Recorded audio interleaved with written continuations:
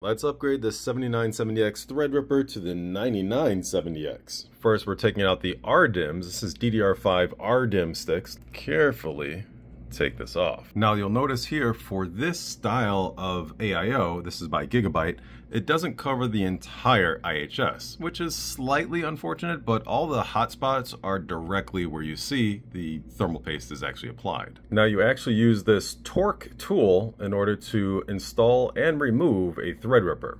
And then it's labeled 3, 2, 1, that's to remove it, or 1, 2, 3 to install it. All 3 screws are loosened enough for this to release. And then those 2 blue tabs, you just kind of lift it up to allow all the pins to be exposed. And then I'm just going to slowly take out this $2,500 CPU. And now we can slide in the Ryzen Threadripper 9970X. Just keep swimming, just keep swimming.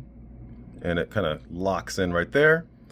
And now we can fold it down. And as this is a kind of a torque tool, once it reaches its limit, it does that. And we do that for screw number 2, and then the third one, locked in. For thermal paste, I'll be using the Arctic MX6 as usual. And now we screw everything in a crisscross fashion. Plugging back the GPU, flip the switch, make sure you grab a stick, hit your power button, and now we wait. And I was scared there for a minute, hitting 100 degrees plus Celsius. And yeah, the Gigabyte software has no idea what to do with this brand new CPU.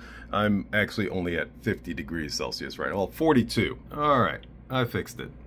Much better. AMD Ryzen Threadripper 9970X, 32 cores, 64 threads, Cinebench R23, 74, almost 75,000 points.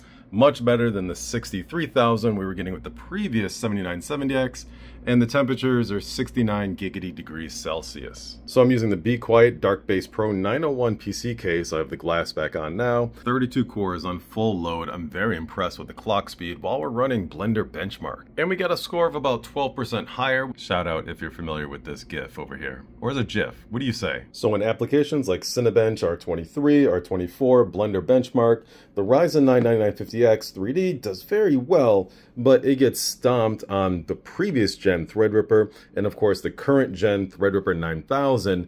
It really just shines. If you currently have a Ryzen Threadripper 7970X, is it worth it to upgrade to the 9970X?